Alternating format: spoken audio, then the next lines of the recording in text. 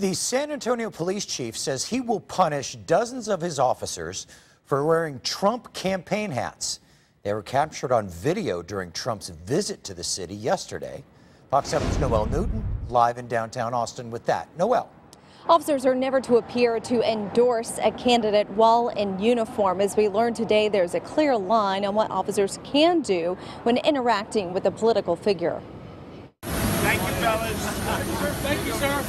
On Tuesday, the Trump campaign posted this video of San Antonio police officers with the presidential candidate donning his Make America Great Again hats. Officers can be seen taking photos as Donald Trump boarded his plane. At the end of the clip, it reads, "We will make America great and safe again together." They shouldn't have done it, and I'm sure a few seconds after they put on those caps, they had to know. Combined Law Enforcement Associations of Texas Executive Director Charlie Wilkinson says the officers violated protocol. When you raise your right hand and you put on that uniform, it comes with the totality of what you've sworn to do is protect the community.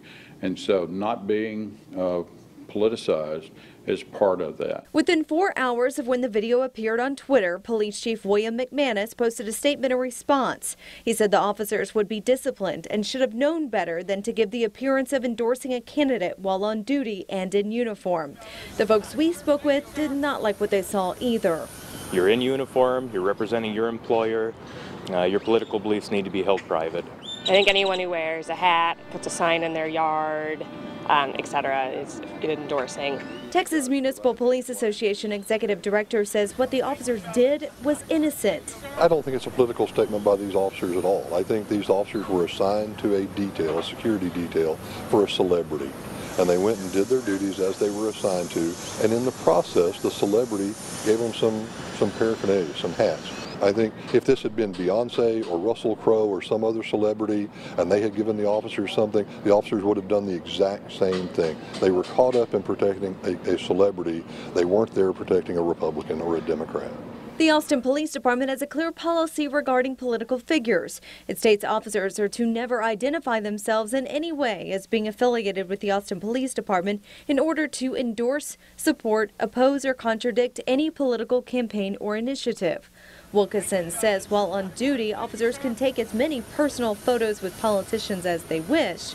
Altering the uniform is where the San Antonio officers cross the line. Presidential campaigns are not for police officers in uniform. Thank you. Austin officers are able to freely express their political opinions while off duty. However, they are cautioned should there be any room for confusion that while acting in their individual capacity that they are representing the views of the department, they are to post a sort of disclaimer just saying anything that they said or their actions are in fact not the views of the Austin Police Department. Reporting live in downtown Austin, Noelle Newton, Fox 7 News.